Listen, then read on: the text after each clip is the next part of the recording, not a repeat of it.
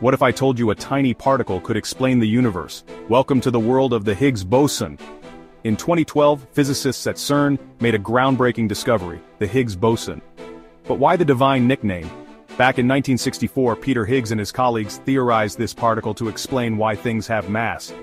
Without it, atoms, and life as we know it, couldn't exist. Peter Higgs himself once said, "I never expected this particle to be discovered in my lifetime." But nearly 50 years later, it was. Using the Large Hadron Collider, the world's most powerful particle accelerator, scientists smashed protons together at nearly the speed of light.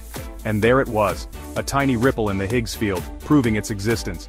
Even Stephen Hawking found it fascinating, and a bit ominous. He warned that a high-energy shift in the Higgs field could theoretically collapse the universe.